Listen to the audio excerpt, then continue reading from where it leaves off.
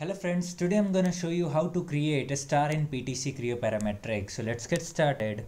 Go to sketch and select a plane and reorient it. So click on palette and select a 5-sided pentagon. Double click on 5-sided pentagon and drag it to the center. Make sure to align the center and close this dialog box, and you can increase or decrease its size from here, this drag handle, or either you can set value here. So I'm gonna drag it and set this value to 105. Now select a line and draw a star here.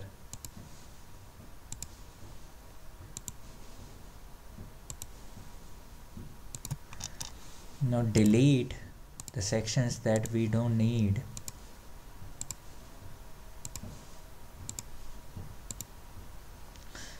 Remove these center lines too.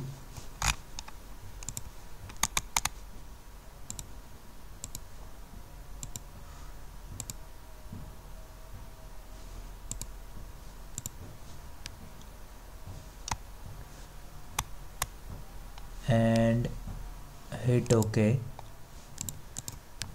Now go to shapes and go to blend and select first section and sketch another section, let's say at 30, and sketch. So you create a point and hit OK. So you see the half of the star is created. So what I'm gonna do is I'm gonna select this feature and mirror this about this face and hit OK. So this is the star that we need to create. Now for shading or reflecting purposes, you can see here you can set, or for only shining or shading purposes, this is how you create a star in PTC Creo Parametric 3. Thank you for watching this tutorial. For more epic tutorial, subscribe to my channel.